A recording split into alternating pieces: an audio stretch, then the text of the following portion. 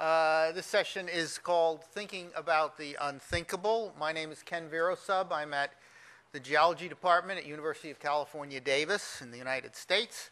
There are three of us who will speak, and then we hope to have time at the end for, we're planning to have time at the end for a discussion. So our first speaker is Carl Taylor, who is Executive Director of the Fraser Institute for Health Research at Princeton, New Jersey, and he's going to be talking about problems in thinking about the unthinkable. Carl.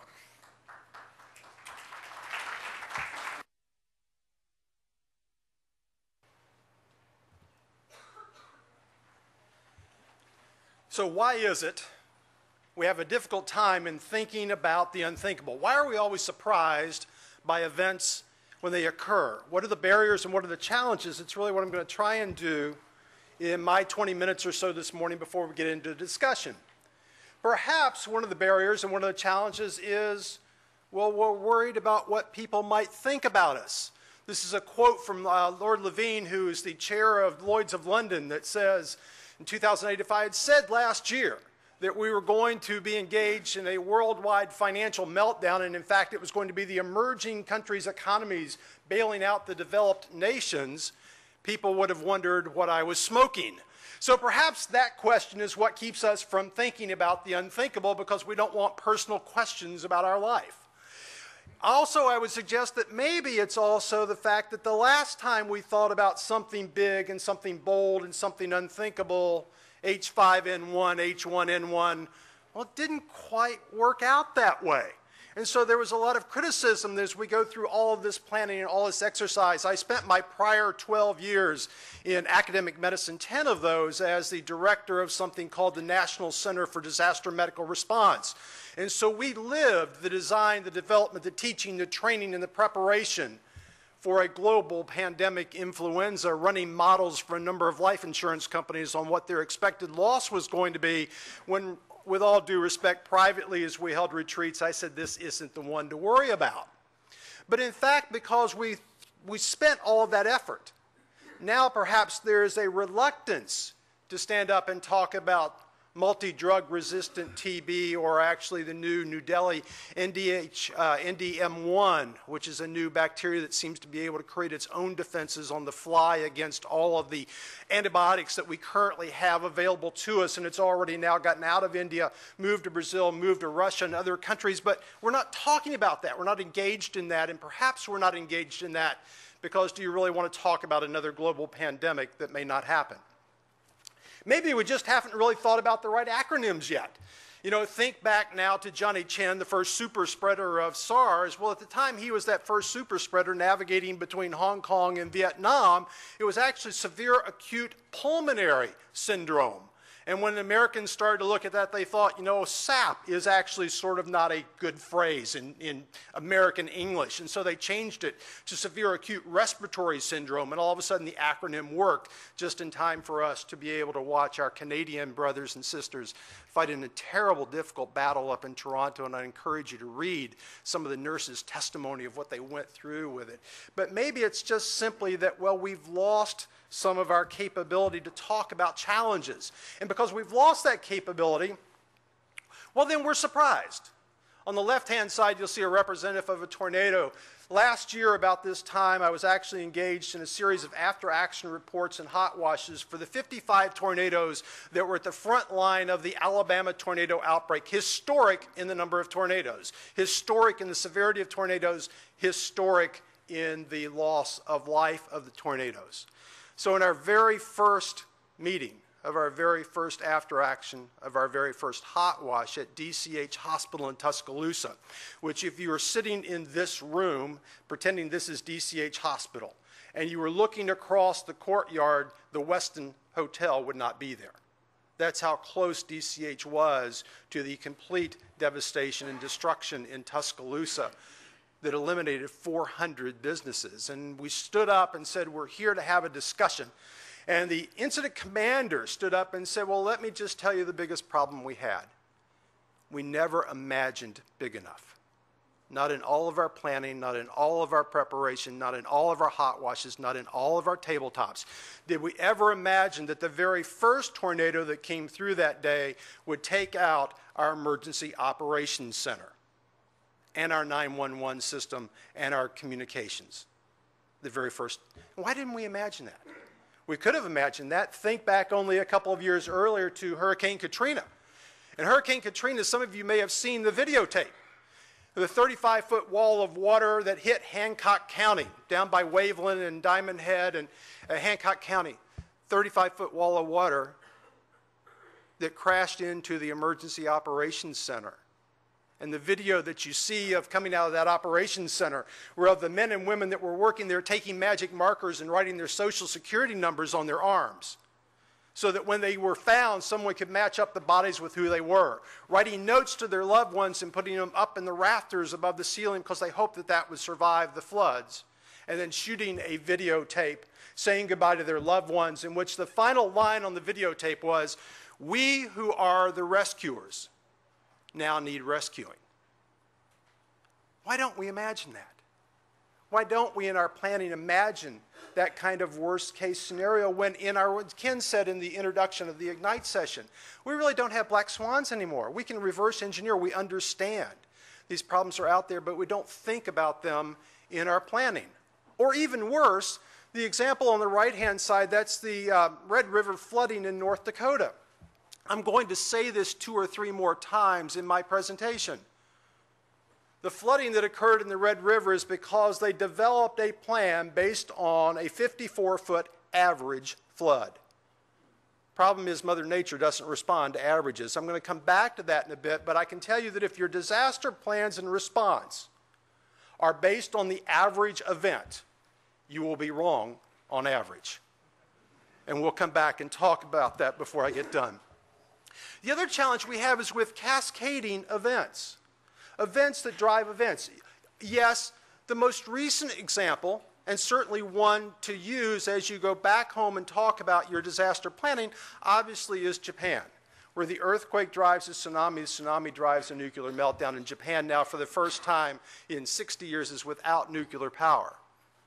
But you know, almost every event that I've worked in my career has had some other event behind it. I got a call just after the tornadoes. Last year in Alabama, I got a call from a hospital and said, "Would you please tell me where all these patients are coming from?" And in fact, we started to look at the medical records and the clinical records available to us, and what we realized was that one of the things that tornadoes do is it puts a lot of stuff up in the air. And in fact, because the tornadoes went through a very rural farming area, what it put up in the air were a lot of pesticides, and to be quite candid, a lot of chicken excrement.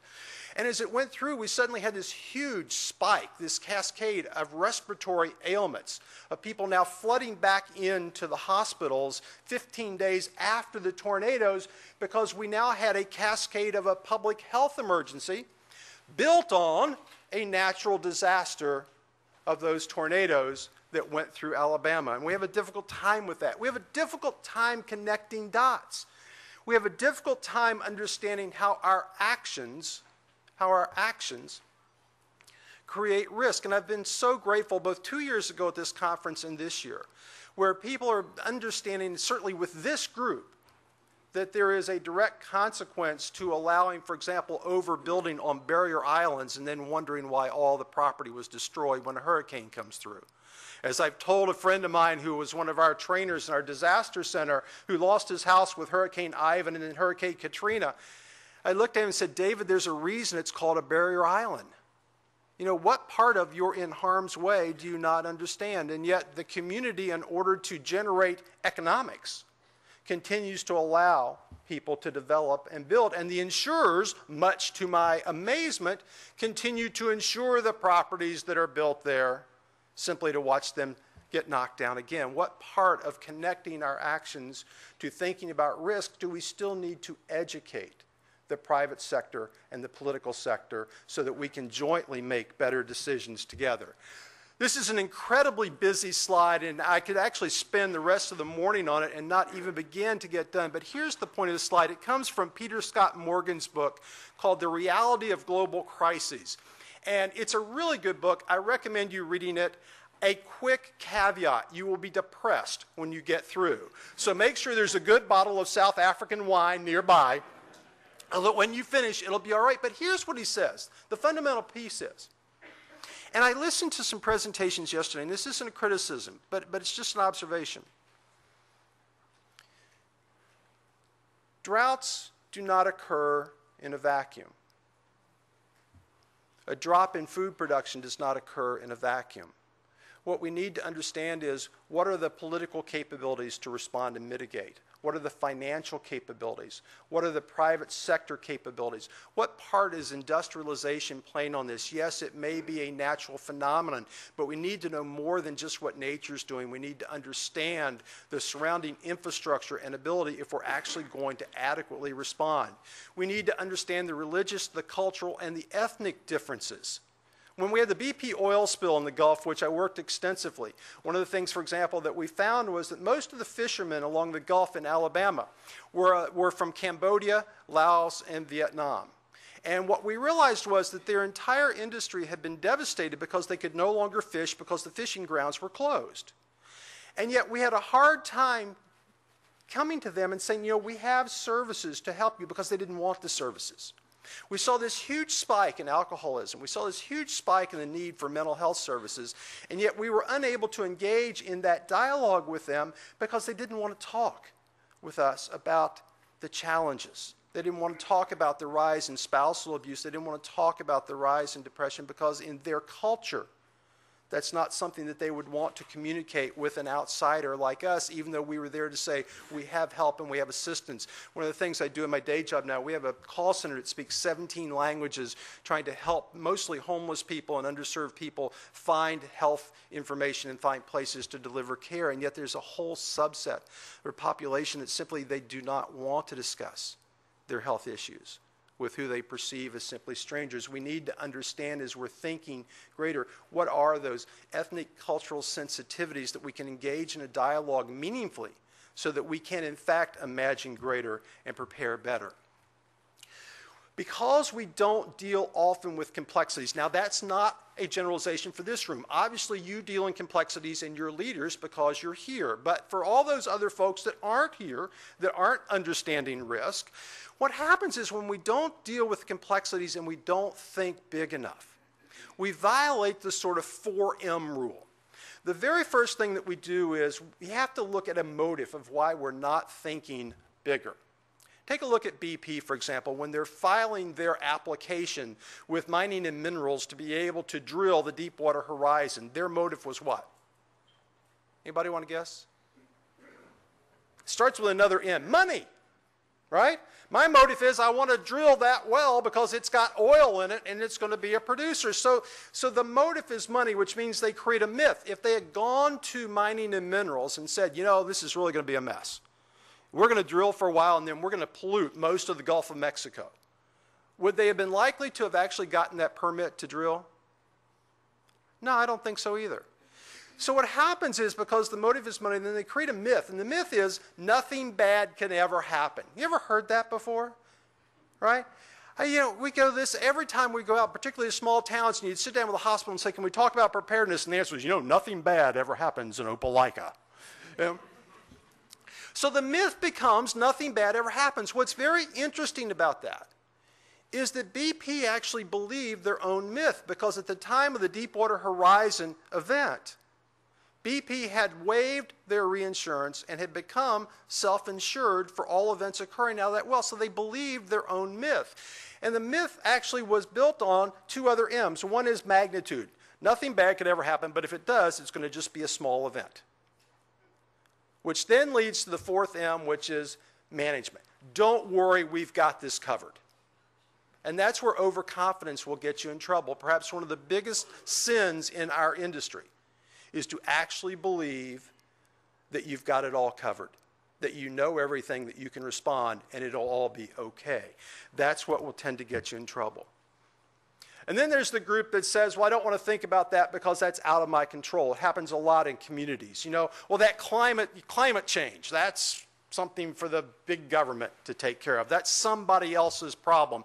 There's really nothing that we can do, and yet if I have enough time when you get to my last slide, at the end of the day, we've got to build grassroots response. This is really about empowering communities to understand that they're the ones that are going to be most impacted by the events that are occurring. I heard this a couple of days ago and I thought, oh, what a wonderful point.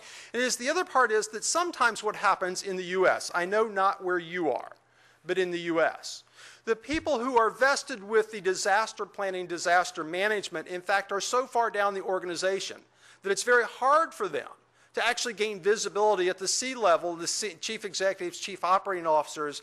And so they're doing plans because their insurance companies require them, or they're doing plans because it's checkbox fulfillment, but they don't have enough of a voice to really be able to be heard. And so as a result, the purpose of what they're doing, instead of truly assessing and understanding risk, is I'm doing this because it's another survey my insurance company told us to do. The purpose is flawed. On top of that, we layer on top the wrong tools. This is called a hazard vulnerability assessment.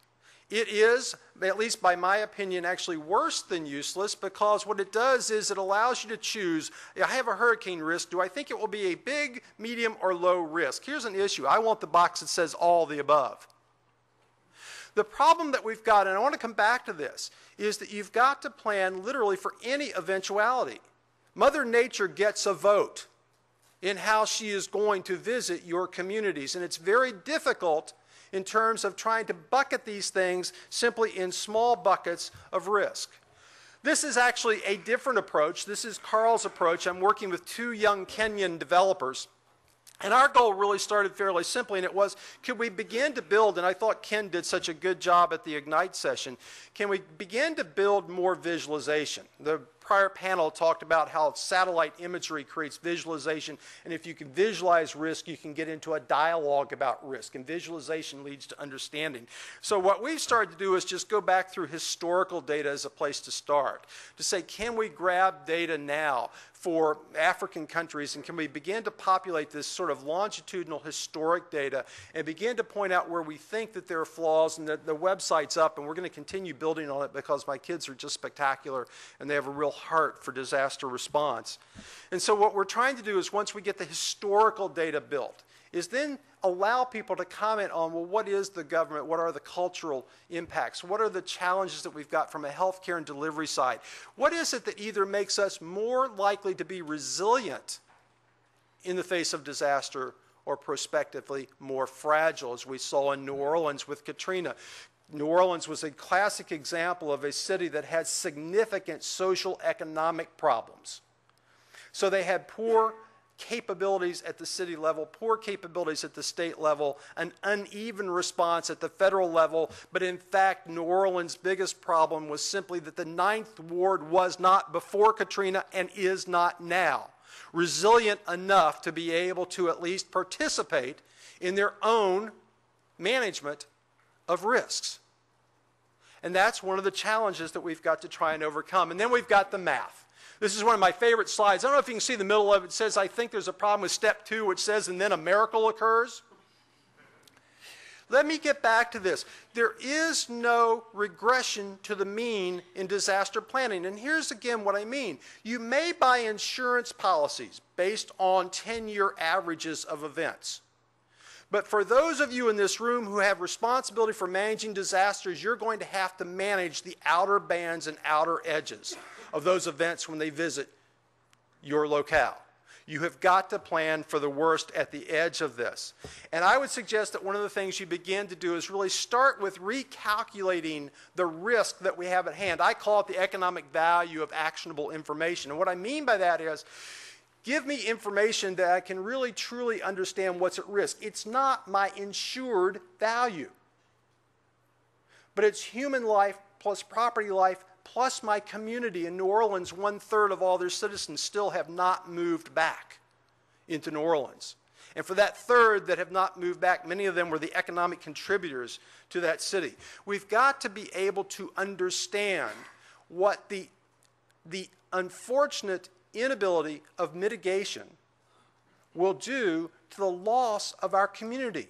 not the insured value, but the loss of our entire community. Tuscaloosa tornadoes, less than half of the businesses have been rebuilt because of the difficult economic times. That tornado took more out. There were literally entire towns in Alabama that were wiped out. I'm going to zip through in the interest of time, but when we get this right, we're going to get to a new model of thinking in which there's a high visualization in which each of us in this room are at the table contributing what we know best how to contribute to how we see the risk that is fully developed. Let me just build this out quickly, and then I'm going to close with these slides. The very first thing that we've got to do when we leave this room is we've got to find a way to begin to build trust across borders. And when I talk about borders, I'm not talking about geographic borders. I'm talking about those borders that exist between city, provincial, and federal government. I'm talking about those borders that exist between science and industry. I'm talking about those borders that exist between healthcare and insurers. It really is all the borders. It's interesting, I have a story came from Nelson Mandela's first Minister of Public Health, and I had dinner with him several months ago, and I said, would you tell me how Nelson Mandela did it? Tell me how Nelson Mandela did it. And he said, I'll tell you the secret. He said, when Nelson Mandela would walk into a white South African in 1991, after being in jail off and on for 27 years, 18 of those, I think, at Robben Island, he'd walk in and he'd say, you know, to the white South African, you and I are just alike. Just alike. We want a country that's prosperous and safe and that has a future for your children and your grandchildren, for my children and my grandchildren. You know, we're just alike. We need to build those same bridges of trust across all the disciplines for whom we serve. From that, then, what we need to do is drive behavioral change. Can we think, and this conference is a leader at this, in driving the change from simply response, it is going to happen, to a change to mitigation? Can we actually do things proactively to either prevent or reduce disaster? Sergio Mora, who I know works a lot with the World Bank, has a wonderful line. He says, there are no natural disasters, there are only natural hazards that meet poor planning. And the way that we can do that is create the economic value of actionable information, the reason why you want me to be compelled to do something different than that which I'm currently doing. Climate change could certainly benefit from that, among some other things. And then truly what we can do is use these forums and use these new tools, the things that Gavin's going to talk about and Ken's going to talk about, to really truly build both local and global change in which we're both participating together. Thank you very much.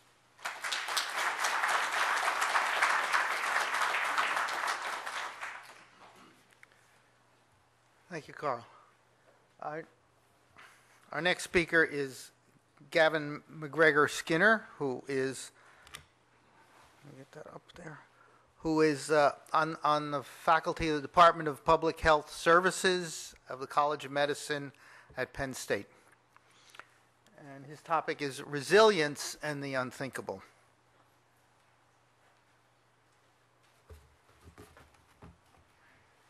Good morning, everyone. I'm Gavin McGregor Skinner. This morning we're going to focus on resilience, which means putting a greater emphasis on what communities can do for themselves and how to strengthen their capacities rather than concentrating on their vulnerability to disaster or environmental shocks or stresses in the needs of emergencies. So by definition, the type and severity of losses associated with unthinkable events are difficult to anticipate. Yet very often, external assistance takes time to arrive and the community is left to itself. So today I'll present examples of historical emergencies and provide snapshots through a health lens of how communities have shown resilience.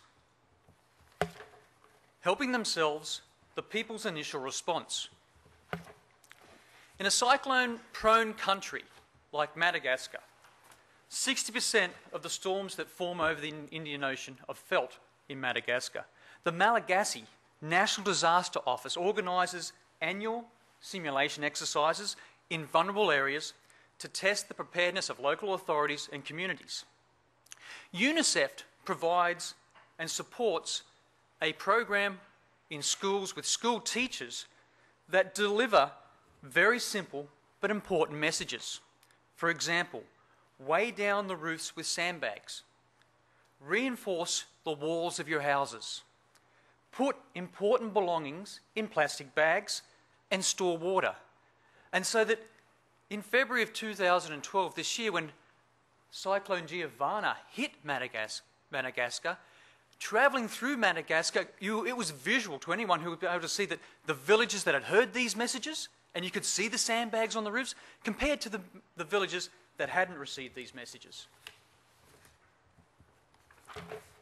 In Thailand, the Village Health Volunteers Scheme has been in place for over 30 years.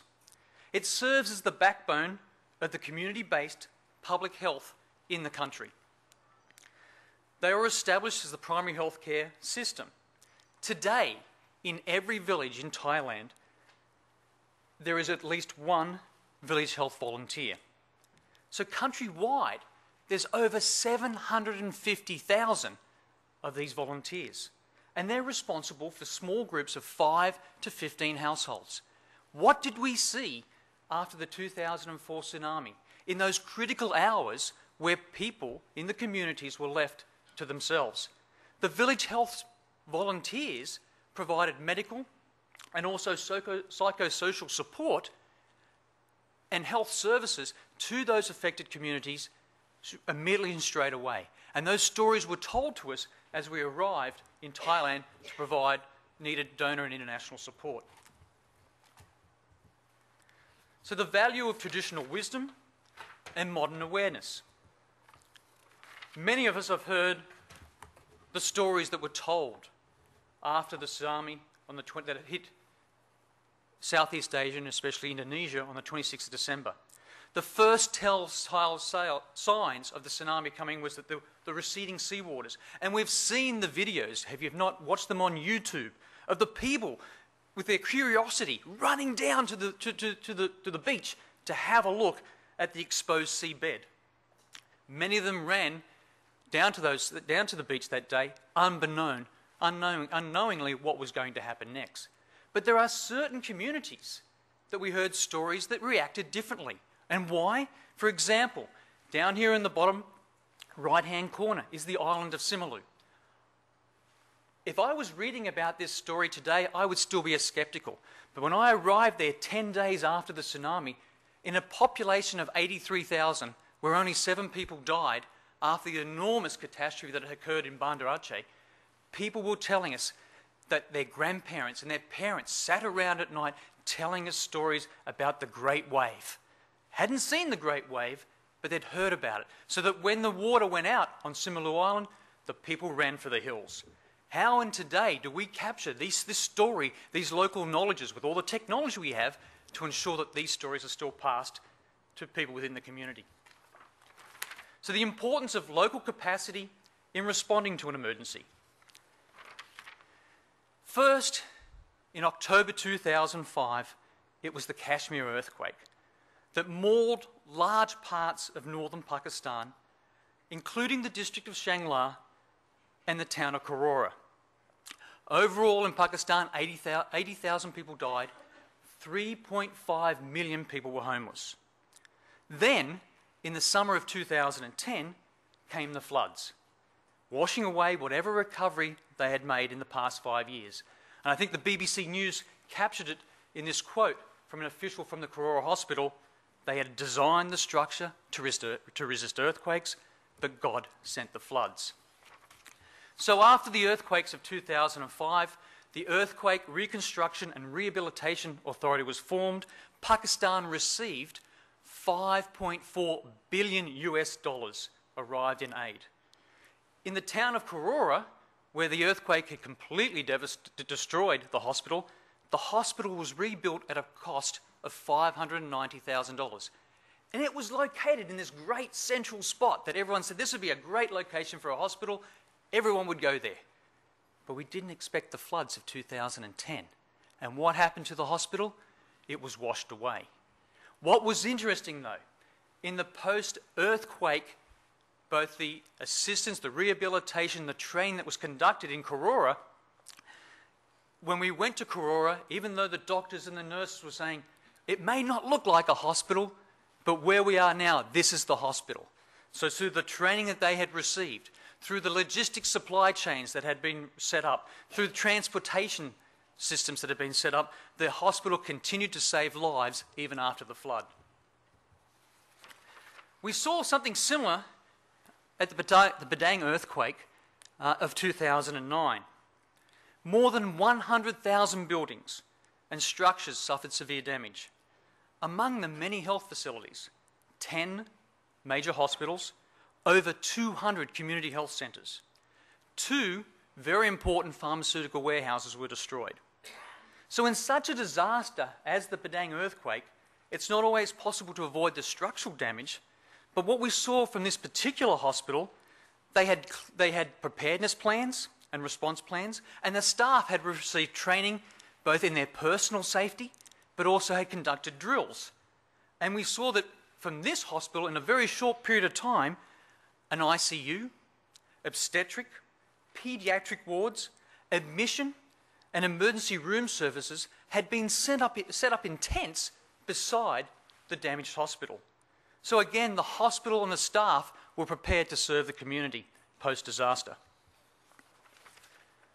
Grassroots preparedness makes the difference. In Indonesia, avian influenza, H5N1. What was the very early warning system that occurred in Indonesia? Sick people, dying people.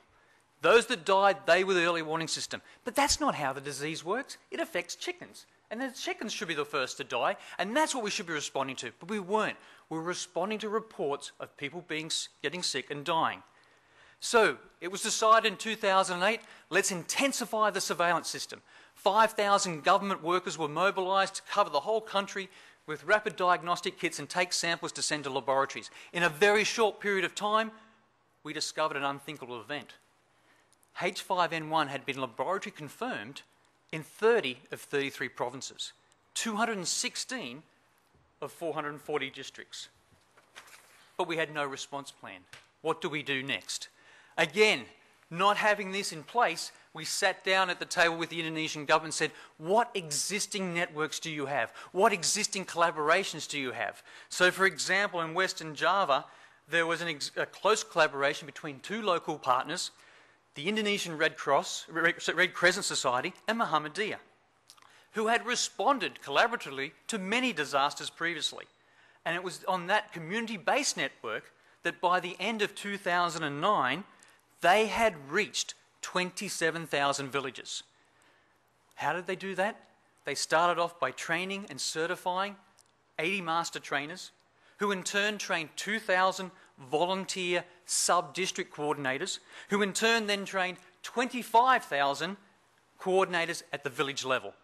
This mobilisation over a very short period of time of massive human resources through training. And what did they ask in return? New T-shirts. That's all we needed. We had the earthquake one, we had the tsunami one. Can you pay for us to have the avian influenza one? How did they communicate? Through SMS text messages. What did they do? They created a large actions of participatory, community-based trainers that facilitated participatory risk mapping. And here you can see a husband and wife that is part of a community effort, putting in what they know about happened in their community when H5N1 came and killed their chickens. And what was the product? Well, they developed maps that showed both spatial and temporal information. The community identified their own risk factors, and then community-based interventions were developed and implemented. And this works very well at the rural village level. But what we also found, it was successful at both an urban and a city environment. And here in a suburb of Jakarta that had an outbreak of H5N1, again, a person was a sentinel that died at the hospital, shown on the map, and the government came in and closed all of the markets. Not just the animal markets, but every market was closed. That leads to a lot of social problems. People don't have a place to congregate and discuss. Through participatory mapping of this neighbourhood, what was found, and after also the government conducted intensive environmental sampling of the markets, especially the bird markets, and found no evidence of H5N1 virus, but through participatory mapping, the community identified, well, hang on, people from other communities owed us money. So instead of paying us money, they were giving us chickens. And they were giving us sick chickens. And they were giving us dead chickens. And they were telling us those chickens were just asleep. And people were so desperate to get money to make a livelihood that they were accepting them. And again, mobilisation of the community, new messages had to go out. With 25,000 local village coordinators that were all communicating on a network through SMS text message, both sending information up the chain and allowing the government to blast information back to them, led to the community developing, using their own resources, pooling their own money to buy backpack sprayers, disinfectants, and then coming up with gatekeepers that protected movement in and out of their communities or their villages. And what surprised me about this is we are in a very remote area of Western Java. And why is this guy so happy? Because he's just stopped a United Nations vehicle convoy from going through his community. And all he's done it with a backpack sprayer. And he was in such a prestigious position that anything that came up this dirt road was stopped, and he used his sprayer to ensure that there was no contamination, feces on those vehicles. But that led us to another problem. We were tracking the amount of disinfectant that was being used through Indonesia. Huge amounts. And there was concern that some areas were becoming free of the disease and other areas were not, but they were using disinfectant. The government went out and tested those areas and found they were using the disinfectant the wrong concentration. So again, using the same simple mobile phones that we were using to keep this network working together, working with local resources and also international corporate companies, a simple calculator was developed that could be then loaded onto these phones to help as a guideline of how to make up the right concentration of disinfectant. So what about if we look at natural disasters that have not only caused less damage, less loss of life, and found out what was the difference? Well, in 2007 in Bangladesh, a Category 4 cyclone hit Bangladesh with a loss of 3,000 lives. Let's compare that to an event that occurred in 2008 that went through the Irrawaddy Delta of Myanmar and killed 138,000.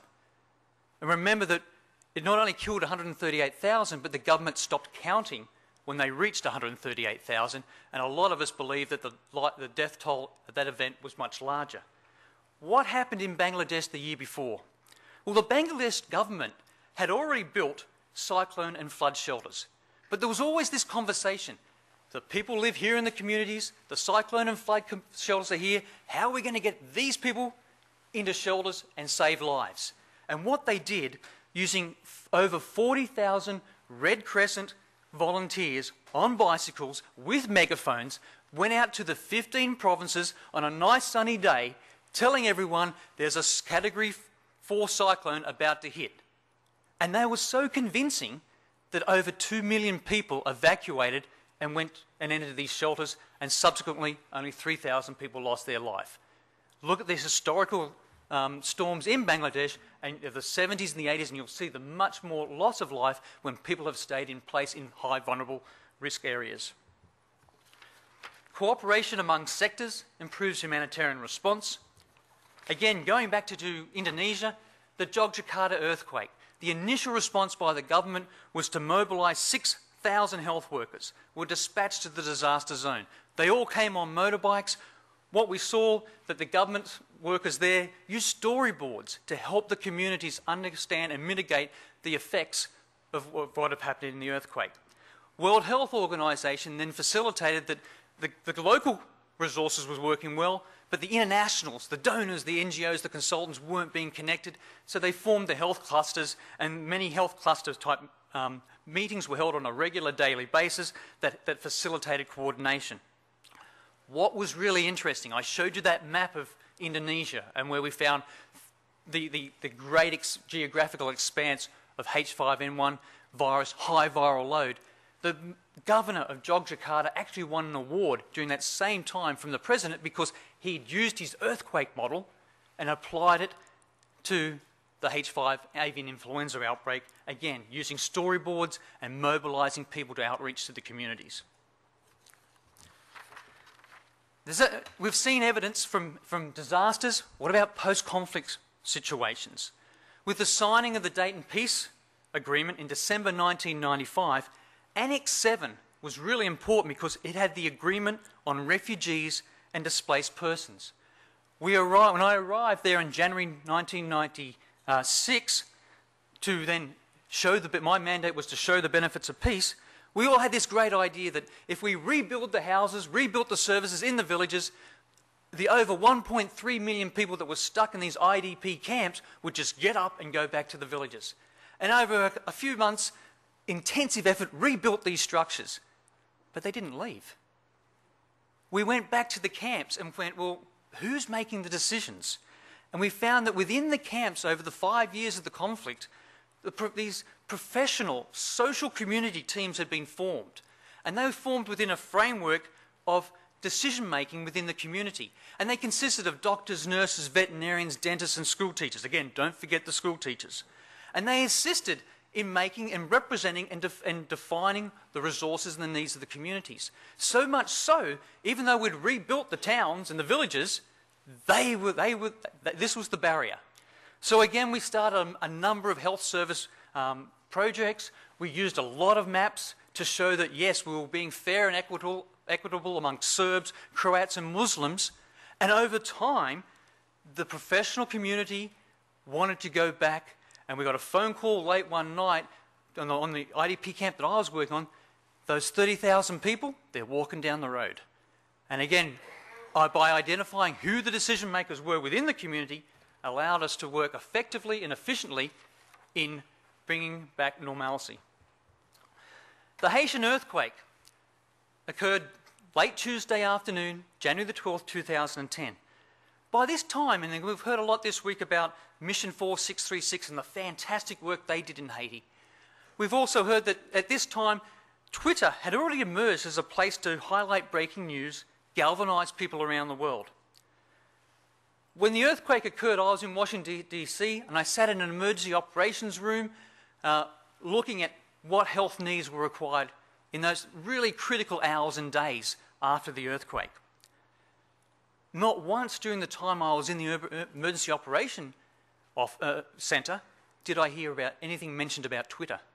In a post-after-action report, this map was presented, and we were shown that 2.3 million Twitter tweets were sent out from that afternoon of Tuesday, January the 12th, to Thursday, January the 14th. There was no linkage there between what was being relayed on Twitter or the information being synthesised and related to those who were making decisions in the Emergency Operations Centre. What we did hear about, though, while I was sitting there, was the work that the American Red Cross was doing through text messaging and raising money. In a 4-day period of that first week after the earthquake, using their 90999 system, which over 190,000 tweets, or individual tweets, were sent about this donation system, where that you would send the word Haiti on a text message, and $10, you didn't need a MasterCard, you didn't need a credit card, $10 was added to your phone bill. In 4 days, the American Red Cross raised over $8 million. So again, we're still sitting here now, hearing the great things that social media can do and has done, but we're still working out from an incident command system or an emergency operations centre, how do we feed in who's going to synthesize and summarize 2.3 million messages, who's going to provide them at the numerous updates that we have and the numerous situation reports that we produce each day. So again, I'm very fortunate. I get to work with a lot of passionate people and a lot of creative people. But again, we still have to work at how we're going to leverage the resources we have, how we're going to synthesize the information we have, and how we're going to focus on our goal to transform vulnerable or at-risk communities to disaster-resilient communities, again, realising that in reality, no community can be free of risk. Thank you very much.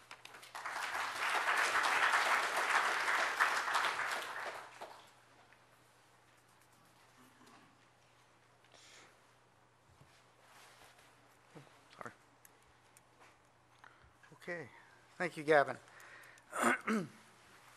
And I'm the last speaker, and there we go. Thank you. My talk, when I had to give a title, I said, "Can new technology save us from the unthinkable?" Since then, my thinking has evolved quite a bit, and so I think I would rather call this, "Can new perspectives save us from the unthinkable?" And for those of you who either visited the website or who read the notes that were handed out, we did try to have an online discussion about this.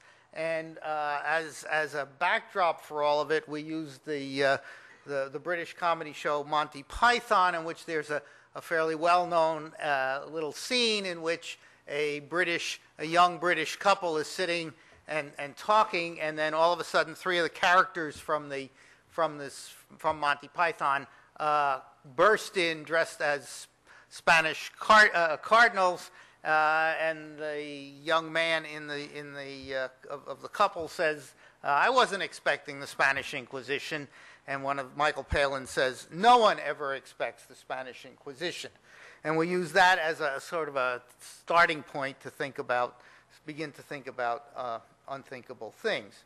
So I've been thinking about these unthinkable things for a while. I was trying to pull my ideas together, and I was fortunate enough to have an opportunity to take a hot air balloon ride in the Napa Valley of California over the vineyards that are out there. And as the balloon was going up, I was looking down and saying, boy, you get a completely different view of farming practices, of vineyard practices, and how everything is going on. And suddenly it hit me that that's really what we might want to be thinking about here, and that is having a completely different perspective about how we think about the unthinkable. So as a further backdrop and as an example of this, 2 years ago at the conference in Washington, I ran a session called Black Swans and White Whales. Black swans was a metaphor for something which Europeans before 1697 did not believe existed, because they had never seen black swans in Europe. And then Wilhelm de Vlaming sailed into, I think it was Brisbane or some harbor in Australia or some bay in Australia, and there were black swans. And so black swans was a metaphor for became a metaphor for something that we did not ever believe existed, and then suddenly we found that it was real. And white whales was supposed to be a metaphor for things that we knew existed, but were very, very rare. But as Carl has pointed out, part of the problem is that everybody uses this excuse. We never imagined it could be this bad. So everything is sort of a black swan or a white whale. But there are a lot of smart people out there now, and people really are beginning to understand these things. Quite recently, Popocatépetl in Mexico started to smoke a little bit and looked like it might begin to erupt, may have even had a small eruption. At the foot of Popocatépetl is the city of Pueblo, Mexico, which is a major city in Mexico, and less than 50 or 60 kilometers away is Mexico City. So an unthinkable event is a major eruption from this volcano, which could in fact make Pueblo into another Pompeii and dump a large amount of ash on Mexico City. We can think about these things. We know that these things are out there. And I would almost, as I said in the Ignite session, maybe there really aren't any black swans, and maybe all these swans that we're talking about are white. There are always people who think about these things and who have some ideas about them. So one of the things we need to realize is that these things are out there, and we can, some people at least can verbalize them. The other thing that was going on the last several weeks was the whole crisis with the euro, and I kept thinking about that in terms of unthinkable events, and maybe that's an unthinkable event, and it was always the domino effect. And it dawned on me that that's just such a powerful metaphor for what was going on. You didn't need to take a course in economics or have a degree in finance planning to understand that if Greek banks failed, then the Spanish banks would fail and everything else would go down. So I thought maybe what we need to do is start thinking about a bestiary, a vocabulary to describe some of these unthinkable events. They are not all the same. They're different. So here's an attempt to talk about some of these. One could have a domino event, which you have a main event that produces a primary impact, but that produces another impact, and so forth down the line. And the Pakistan flood, for example, would be a possible case of a domino effect. You had a tremendous amount of rain in the northwest portion of the country, and that just simply moved down, and each of the successive dominoes came down. I also showed this at the Ignite session. You could have a cascade event. Carl actually referred to it. We have a primary event, and has a main event, produces some primary impacts, and then those have secondary impacts, and the totality of those impacts is what becomes the unthinkable event. And my example is the same as Carl's. We did not actually collaborate on all of these things, but we were all thinking in the same way. The Japanese earthquake and tsunami could easily be viewed as one of these cascade events. There was a whole cascade of things that occurred on land, on Japan, that had nothing to do with the nuclear event, but then the nuclear event was another part of this, and a whole cascade of things happened that ultimately led to the destruction of 4 of the 6 nuclear reactors that were there. And then there's something that I call a compound event, which is where you have 2 events, neither of which is really that bad by itself, but they occur simultaneously, and because of that, you produce a main event with a lot of impact. And I think we're actually seeing something close to that going on in Washington, D.C. now. I don't know if any of you are following this, but there was this huge heat wave, temperatures reaching 37 to 41 degrees in the eastern part of the United States, coupled with a massive outbreak of thunderstorms that knocked out electricity to over 1.5 million people, or 2 million people at one point. And so either of these by themselves, people would be able to handle it because we do have lots of air conditioning, but the storm knocked out the electric power, and then with the heat, we had the makings of this compound event. And finally, just as another example, something I call a perfect storm event, where again you start with some kind of a normal event, and a lot of external factors then feed in to make that an unthinkable event. And the best example I can think of at the moment is Eyjafjallajökull in Iceland a year ago, 2 years ago, where a relatively small volcanic eruption from a relatively minor volcano in Iceland just happened to have erupted through the right amount of ice to produce enough ash of the right size to be lofted up to the right height where the airplanes were, and then that ash got injected into a very stagnant weather pattern over Europe, and the entire European air system over Europe was brought down by that. And we almost had it again because the Grimsvatn eruption the next year almost created the same initial conditions, but the ash was slightly different, and more importantly, that stagnant weather pattern didn't develop until 3 days after this eruption went up. So we were saved from something like that. So I think beginning to try and differentiate these into separate categories is a useful thing. I'm a geologist, and I am a little bit leery of anybody like myself who tries to categorize things. For many years, people have come up with landslide categorizations, and the only problem with these charts of landslide categorizations is that the landslides don't read the charts. So the same is probably true with unthinkable events. They overlap. But it's, I think, a useful exercise to begin talking about these in some kind of a differentiated way so that we can look at classes of responses to different kinds of events. And I also think that, that what George Santayana said, 70 years ago or more, those that fail to learn from history are doomed to repeat it. When I came to California to teach at University of California, Davis 37 years ago, one of the things I heard about early on was that there had been this huge flood in Sacramento in 1862, and I picked up bits and pieces about it, but just a week ago I went to an all-day conference on this flood because it was the 150th anniversary year of that flood, and the one thing that was the real interesting take-home message for me about that flood was in 1862, in the winter of 1862, when Sacramento flooded, the entire Willamette Valley in Oregon, Portland, Oregon, was flooded, and Los Angeles was also flooded. And the analysis of that now seems to indicate that the weather system actually flipped into a different state,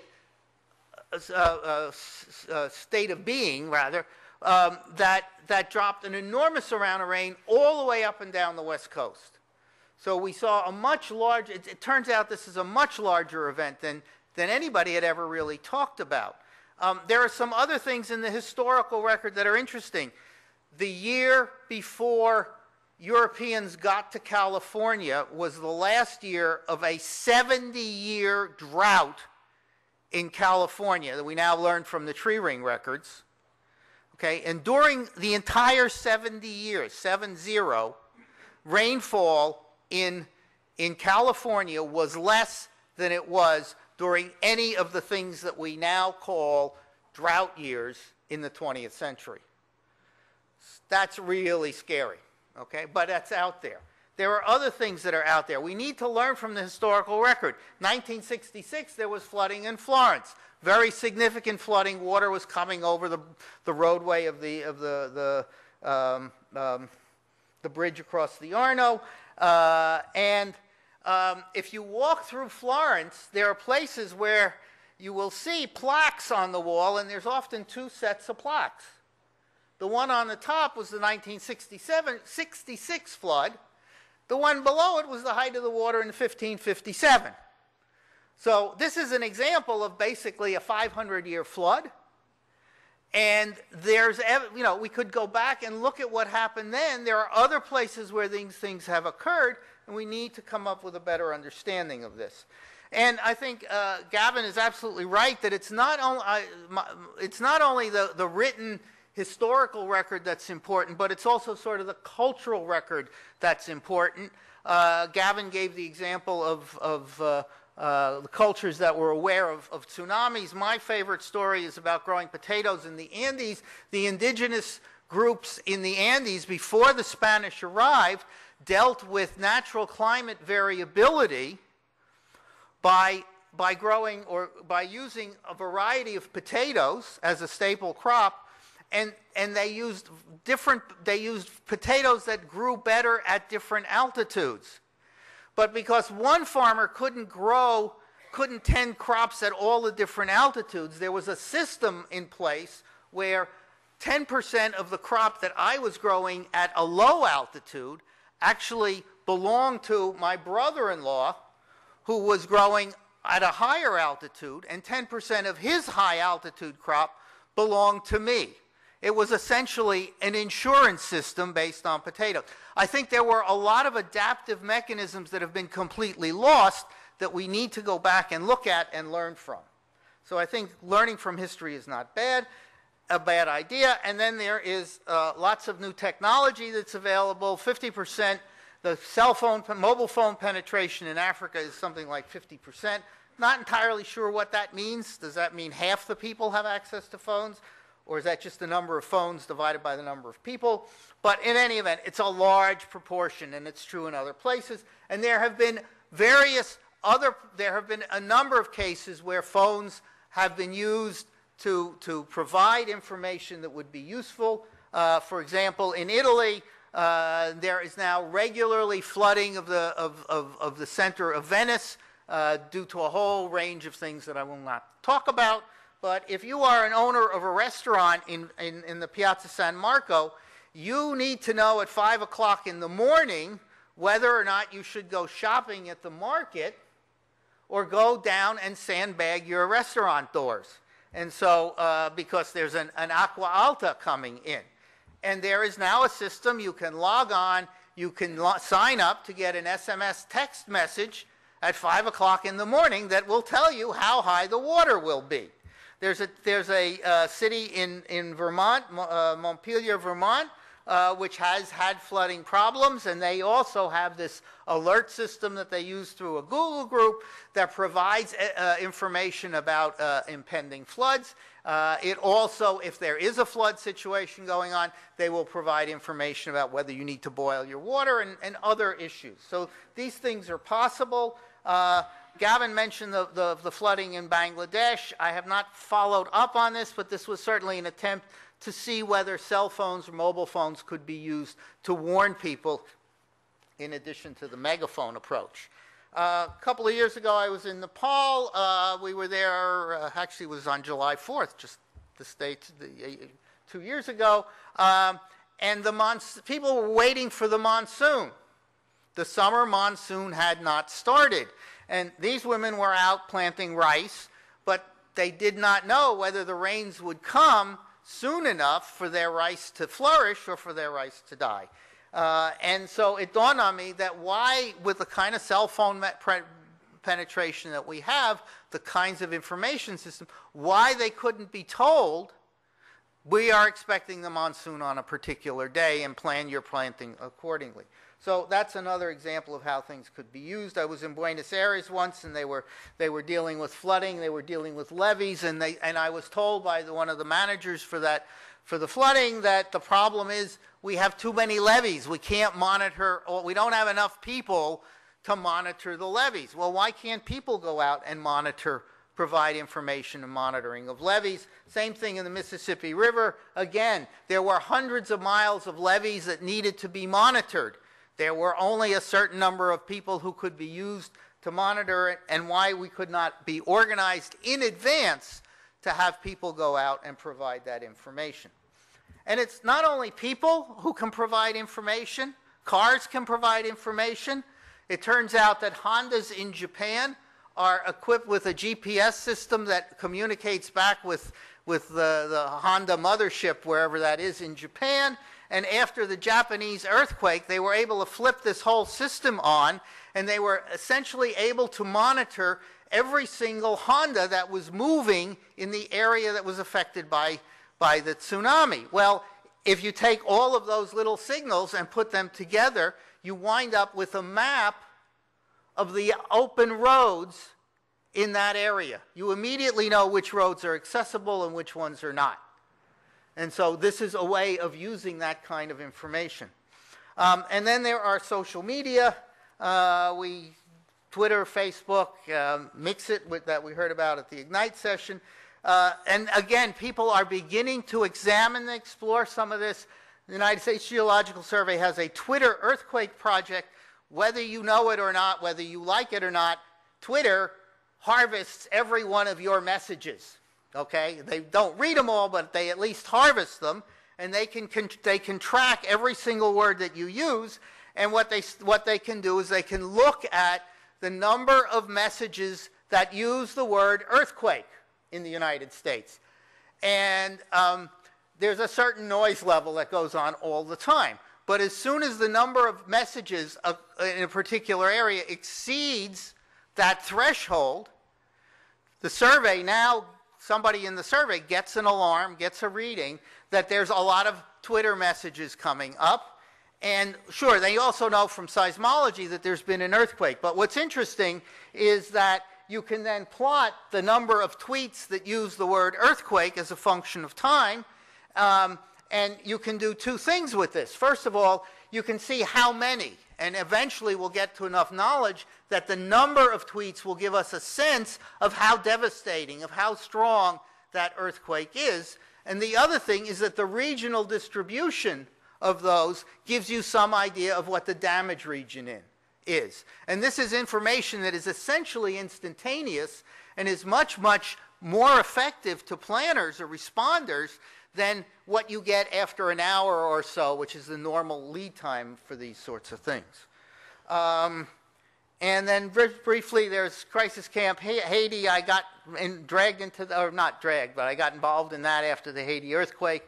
And they were doing, there was a GOI image of Port-au-Prince, which was made available by the United States government almost instantaneously.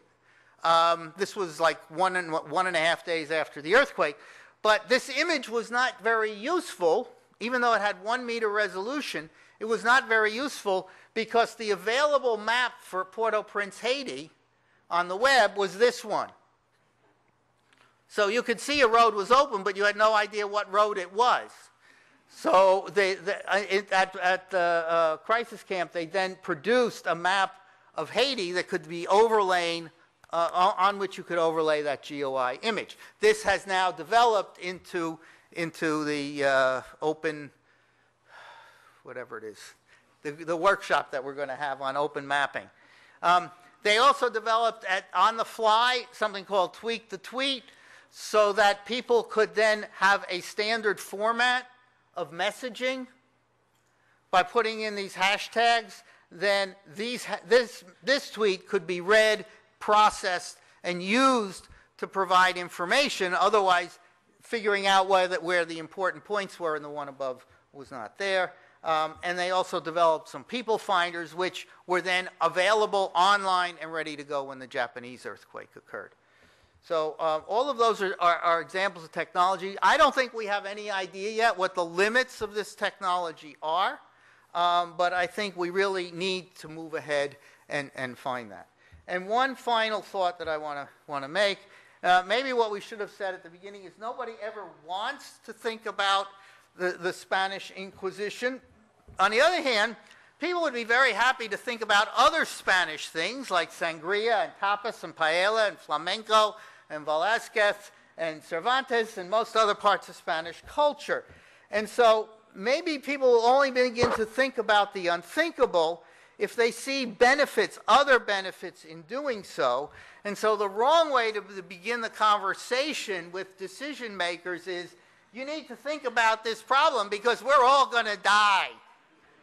Okay? And a better way, and I've heard this in different forms at some of these other sessions, was we need to think about this problem because addressing it will have the following additional benefits. And that's how we have to embed all of this. So I think that's the end of my presentation. And I hope I've got all of these correct. And I apologize if I don't. So thank you. Okay. And now, for something completely different, for those of you who are Monty Python fans, I'm not going to ask for questions. What we're going to do is we're going to have the two panelists come up and sit over here. And what we would really like to do is have a discussion with those of you in the audience. We've thrown out some ideas about how we can move forward in terms of thinking about the unthinkable. And we would like to we'd like to have a discussion. I'm going to try and facilitate a discussion. Actually, I've had quite a bit of training in doing this sort of thing. I'd like to have a facilitated discussion. If you heard something that you'd like in what we said, please let us know. Say something about it. If you didn't like something, we're happy to hear that too. We're all pretty much adults and we can handle some criticism. If you have other ideas about things that we didn't cover, then we'd also like to hear that. So we'd like to hear some discussion. Yes? We need a microphone. Yes. Well, my name is Jane Mosselin, and I work for UNDP as a senior consultant, former staff. So I'm a disaster manager in the global community, and I would like to make some comments. Good. I agree entirely with you that it's time for all of us to start to think about the unthinkable.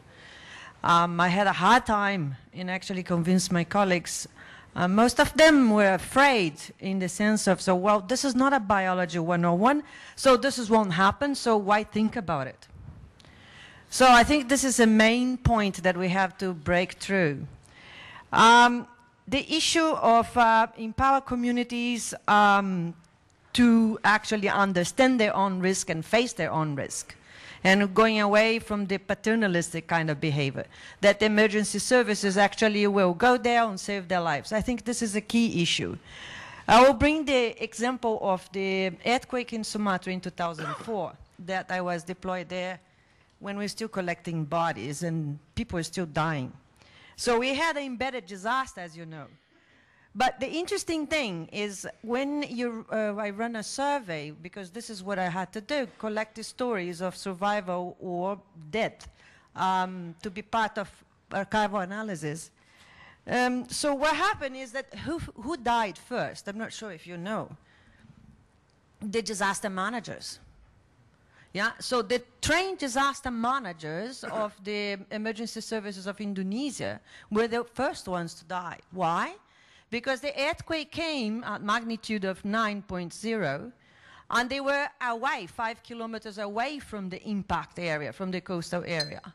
So they were worried about their houses, which were in the coastline. So they took their cars and they came back. So in the end, we didn't have one single disaster manager to help us in the rest of the emergency procedures. So Indonesia learned about that mistake, and they did have experience before with the Krakatoa explosion that generated a volcanic explosion of Krakatoa, generated a tsunami with massive amount of killings.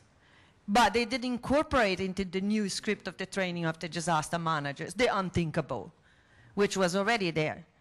The other point that I would like to make, without being too long, is on the issue of who survived from the population on Banda Aceh.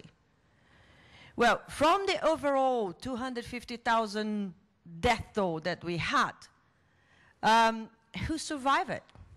Because I went to the camps to talk to them.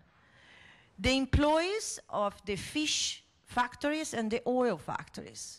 Why? Because those were the two industries that had a decent disaster risk management in plan, taught the employees, and made the assumption of the unthinkable, that an earthquake will be actually followed by a tsunami, and the second wave is the most dangerous, and don't ever go to see your house. So those completely intact. Anyways, I don't want to go so long. The Haiti earthquake. The international community knew the vulnerability of Haiti. We knew about the seismic fault underneath Port-au-Prince. We actually asked the donors community to help us to put our emergency preparedness plans for earthquake, which will reduce the mortality, improve a little bit the housing, and et cetera, et cetera. Well, the donors didn't want to do it because of the situation, the economic situation of Haiti, which you know very well, that was very poor before. Yeah? So it was not a problem of not knowing what to do and where your hazard is located. Is if you don't have the money coming from the international community, you cannot make miracles, as you cannot do research unless some foundation, grant foundation will give you the money. My last point, severe space weather, the unthinkable. So maybe you know that one of the major risks that we're facing right now is the solar flares on the electrical grid that will be collapsing. Contingency plans are in plans, but I would like to put into your unthinkable list. Thank you.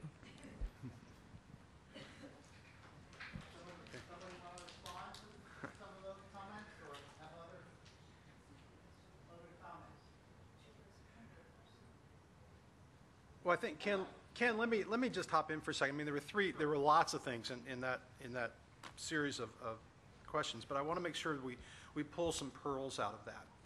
One is, we spend a lot of time in disaster management observing lessons, but we don't always learn them. It's really interesting that for every after action, every hot wash that I've been through, communication didn't work. Well, what part of newness is that? So at some point in time, one of the things that we've really got to do is find a way to transfer that knowledge where we really truly do change our approaches and change our systems so we're not constantly making the same mistakes over and over again. And we can do that both by making sure that we memorialize the lessons that we've learned through the disaster, but also learning from each other. I know a lot about hurricanes. I know a lot about tornadoes. I don't know very much about blizzards. Honestly, don't know very much about earthquakes. But if we're going to get this right, one of the things we have to constantly do is look for the ability to collaborate together so that we can share lessons and say, what of those lessons, what of Gavin's, for example, experiences would be replicable in the areas that I'm working, and what are my experiences or your experiences that would be replicable to us? So we need an ability or a forum to be able to exchange those ideas. So we're not just constantly writing the same after-action reports, observing the same failures over and over again. The second piece is, yes, we need to continue to look at sort of new risks because there's always going to be something out there. Tom Sizemore, who's now the Deputy Assistant for Preparedness at HHS, his first day on the job walked in and said, we're ready. There's nothing that Health and Human Services can't do for healthcare needs because we have 12 different annexes to our disaster plans. And the phone call rings, he thinks it's somebody congratulating him, picks it up and says, we have a satellite falling out of orbit that may hit a major population center. What's your plan for a falling satellite? And Tom took a step back and said, I think we need a 13th annex. So there's a whole list of opportunities, again, that we need to share with each other. Solar flares are certainly one. Electrical impulses, certainly cyber attacks now in terms of taking down systems that we rely on. I think there are 83 things to worry about, the last list that I saw, which means there's probably 84, 85, and 86. And again, that's an opportunity for us to share lessons and share collaboration. Back to Haiti, there's a photo that you can see from Haiti in which you'll see the Digicel building is still standing. Why? Because Digicel, two things. We know we're on a fault, but we have the money to build something that's earthquake proof. There's always going to be a challenge in the planning within our communities in terms of being able to say, do we have enough money? Do we have enough courage? Do we have the political clout? Can we change the building codes? Can we change how we're going to actually take proactive steps? There's always going to be an economic equation to that. And what I would suggest is, from my side, but I'm really kind of a bean counter at heart, is that one of the equations has got to be this economic value of actionable information, which is if I don't take those steps, what's going to happen? Because I would argue with you that the cost of the loss of any event is always far greater than what you think it's going to be. So we need an ability to be able to articulate that then to convince both the local communities and perhaps the international community that it's better to take those preventive steps. We heard from someone, I think at the introduction section, about for every dollar you spend on mitigation, you save $4 on response. I think there's a lot of validity. In the U.S., we tend to use a slightly lower number. It doesn't matter. But I think there's a lot of validity to that. And that's part of the reason for this panel, is to engage in that discussion around mitigation is not simply reducing loss when it occurs, but it's really about looking to take proactive investments today in our communities to make them more resilient.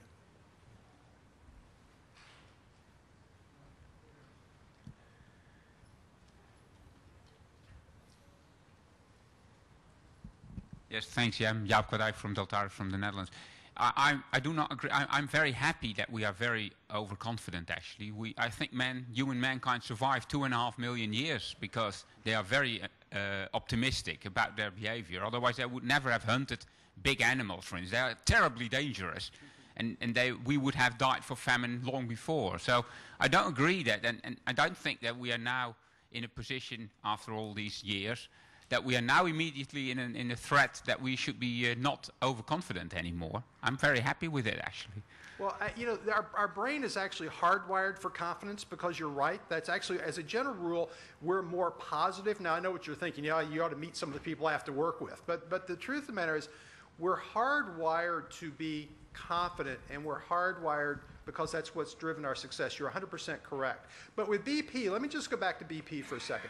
When BP took the position, nothing bad could ever happen, and if it did, don't worry, we can fix it. I would argue that if you could roll back time, that BP would have spent that extra $500,000 on that well to be able to deactivate the well during an event, because they were overconfident in their management against what I would say is managing a realistic situation. And so I think there are times that overconfidence can get you into trouble. I prefer realism to overconfidence. Yeah, I agree with your example. That's not the point. But you make, from the example, you make a general statement, and I would be very careful with that. That's what I mean. I mean, I can also find examples that, well, I would be very happy that I didn't think unthinkable before I would do something. Thank you. On the overconfidence, sorry, on the overconfidence, I don't know if it's what you meant in your presentation, but it's a major flaw. I mean, you have a number of studies in behavioral psychology that clearly shows that our brain is built overconfidently. I'm not going into details, but basically, if you ask people, it's a classic test, like answer to a list of questions with say 80% confidence. If we were well calibrated, you would have 80% right. And it turns out I mean, there are massive evidence that it's not the case at all. And what does it mean? It means when we think about risk, we clearly very much are overestimating them. So I think in that sense, overconfidence is a problem in human mind, but the good news is that it's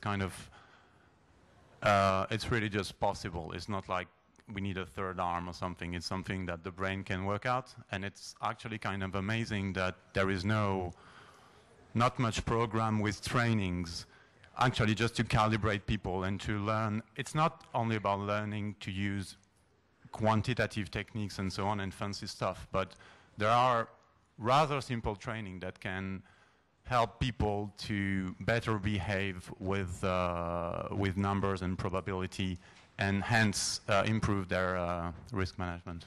Yes, there's a great book out, and you're 100% correct. And there's a great book out Sam Savage wrote called The Flaw of Averages.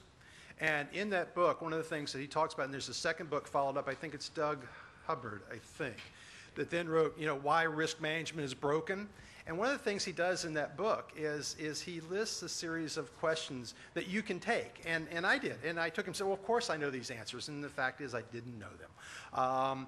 And his suggestion is exactly yours, which is, in fact, you can fix risk management by recalibrating our ability to think more accurately and not just always trust our gut judgment, but to go back and actually think more accurately. That's a great point, and there's some very good books out that I think support that process and some good research that support that. I also want to go back to the overconfidence in that we are increasingly a technological society, and I hope there aren't any engineers here. Put your hands over your head, because the engineers tend to believe that they can handle any problem. Okay, whether it's nuclear reactor, don't worry, it's safe. The levees, don't worry, we've built them. I talked to the Corps of Engineers, we got the Mississippi River, we worked 150 years, it's fine. And the following month there was a flood. So I think part of the problem is that maybe engineers tend to be overconfident, and they have managed largely to sell that overconfidence to us, and therefore it's more precarious than making our own decision about whether or not to go out and kill the mammoth. Oh my God, we are in the hands of engineers. Yeah, well, okay. Yeah, well, one of the slides I didn't show was actually the scream. Yes, sir. Thank you. I'd like to ask your suggestions and ideas on how to deal with different kind of risk and disaster. That is the risk of the global food system.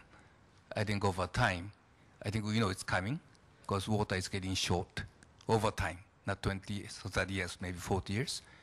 The land, arable land, is also becoming short over time.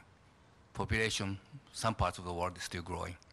I think we know that is a disaster that is coming in some time to come.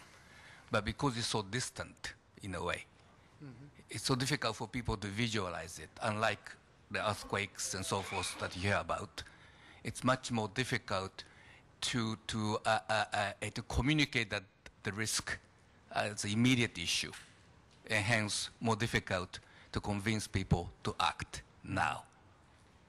And I wonder what suggestions you have in helping to visualize this risk, helping to make it more immediate risk for all of us, so that the actions can be taken now. What instruments do you have? What do you suggest to make that happen? Thank you. My first reaction is that we're going to start seeing examples in places where either land or water become limited enough to create food problems, food security problems. And so we may not have them yet. I mean, we can blame drought, we can blame flooding and so forth. But running out of water, I think we are going to see examples of that. Running out of arable land, we're going to see examples of that. And so soon you will have the equivalent of a Fukushima or a 3 Mile Island or a Chernobyl with respect to these more climatically driven examples. So I think there will be examples, unfortunately.